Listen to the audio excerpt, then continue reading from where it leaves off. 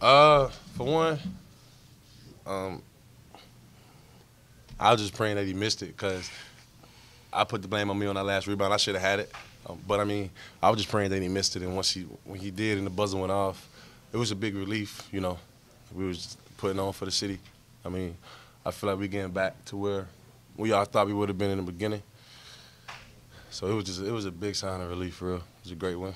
Trey, how big of a win is it for this team to be 15 down in the second half of the top 25 team, and for you guys to show that resilience and to fight back and win this game right at the buzzer? How big of a win is that for this team this year? It's a big win. I mean, it's gonna help everyone's confidence. I know that for a fact. I mean, just showing us how powerful we are when we all stick together. You know, execute the game plan and just go out and play hard. You know, and that's what we did. You know, coach was challenging us all week. You know, and we had to be the tougher team, and in my opinion, we was a tougher team, and we won. They had one field goal in the last 11 and a half minutes. What did you guys do maybe at that under 12? Was there switch something up on defense? Nah, we was being the same. We was doing the same thing. Like we seen that we had, you know, I could see the looks on their faces when the crowd kind of got into the game more, and we started making shots, dunks, and all that. I seen the looks on their face.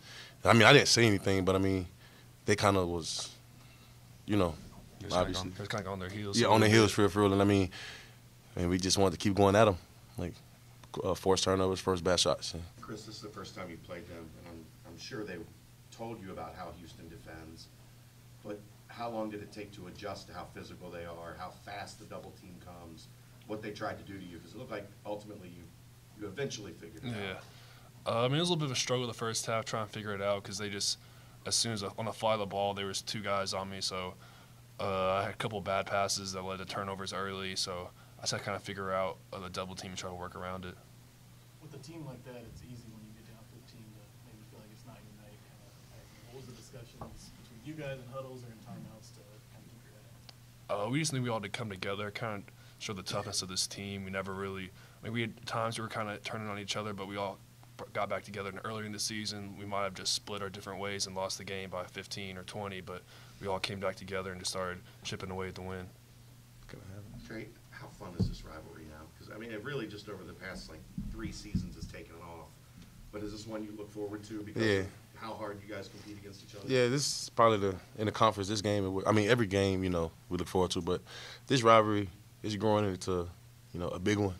And, I mean, just me being able to be a part of it is just it's a blessing. I mean, we all know the game going to be hyped up. And, I mean, these type of games that, you know, growing up as a kid, wanting to go to college, these type of games, you know, you hope to play in. And I just got to thank God for allowing me and my bros to be able to play in this type of game. 30 seconds in, the refs had to step in. Just a friendly exchange of words, I'm sure. But yeah. Is that the intensity of the Yeah. It's going to be it's always like that from the jump. I mean, it wasn't like I said, we just trying to hoop, you know. I mean, we competing, they're competing.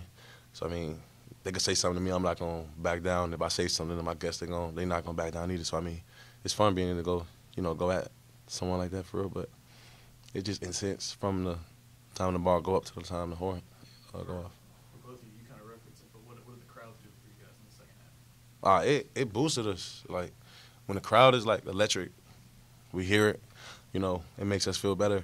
I mean, it helps us big time. That's why I love, you know, when the crowd gets like that. I mean, obviously, everyone do, but I mean, they don't understand how big of a, you know, impact they have on us.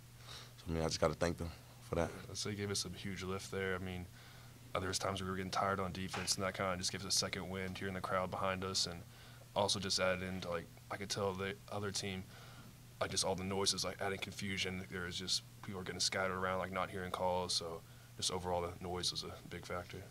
Did you get a good look at the full court pass, Jaren through to Keith, and if so? What's the one when he dunked it? Yeah. I kind of seen it, huh? The bounce, yeah. When I kind of seen it from a weird angle. I kind of seen it from I seen one of Houston's players kind of in front of him, so I thought he could get his hand on it. But when I saw the ball go through, and I knew it was Keith, I just stopped. Oh, this is a dunk. I just stopped. So I mean, great players, Jaren and Keith make big time plays, and that's what both of them did. Is that the Jaren difference, him being a point guard? Yeah, it's been helping. There's few people that can make that Yeah. pass.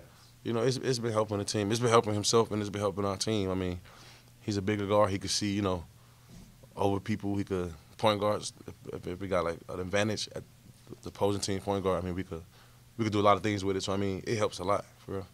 They're doubling this. Keith went out with some foul trouble. Did you feel like you were going to have to? I mean, you had 16 points, 11 rebounds, and 4 assists. You feel like you're going to have to do that tonight with the way they're playing you guys? I just knew it was gonna be a tough game of battle, and I had to convert on all my opportunities. So whatever my teammates gave me, whatever Houston gave me, I just went with it. I mean, we practiced a lot of stuff. A lot of stuff that we did was we prepared for it. But I mean, coming into the game, I knew what type of game it was gonna be, and whatever I needed to do to get us a win, I was gonna do it by any means. So Tulsa beat Wichita State tonight. I believe we have the first down in conference right out there. I mean, how much? I know you don't watch standings a lot, but just kind of knowing, man, like, okay, now we're in this battle, now we're in this thing. You get a win like tonight. How much of a boost is that? It's a big boost. I mean, thank God for Tulsa. But I mean, it's a big boost. And we got the players. We've been there before. A lot of us been there. Coach Brandon been there. Before he came here. Chris Vogt. I mean, so we all know what it takes, and we just got to continue to play well, and the rest will handle itself. How huge was the minutes that Zach Harvey gave you guys, especially in the second half? It was big. Zach was big time. Him and Mamadou. They both came in, and I mean, they was big for us tonight, and I just go back to show them. Just stay the course, wait your turn, wait your opportunity. And when it comes, take advantage of it, and that's what both of them did. So my hat's off to them. I'll ask both of you again. What was your understanding of what happened on the ejection? I think he got bit in the leg. So Mamadou said that they were just kind of scrapping for the ball, and the play was dead. And just, I think, is that what it is? Like you said, Yeah, like, he you bit him on bit his him thigh. on the around his knee, like thigh. What did Mamadou have to say about that? He was on the ground like, yo, ref. He just trying to get the ref. And I looked, and you could have seen I was like a bite mark, spit kind of There's whatever. like a bite mark on his legs. And I'm like, yo, he just bit him. And then the dude was like, he showed it real good. Got the ref's attention for real, and led to the ejection. You ever seen anything like that? Nah, I ain't never seen that. Like sweaty, another man biting another man's leg. Like, you know what I'm saying? That's kind of crazy. But, I mean, Thank you. crazy.